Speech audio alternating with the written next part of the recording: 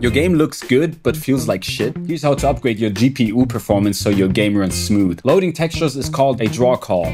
A draw call is basically your GPU rendering a texture. If every object uses different textures, the GPU has to do a new draw call for each one. In my game, I keep the super low by using just one bigger texture for the entire environment. All the buildings, the ground, everything. That means the GPU only needs one draw call to show the whole scene. For example, I have 5 different buildings and they all share the same texture. The GPU only needs to render the windows once, instead of 5 times for each building.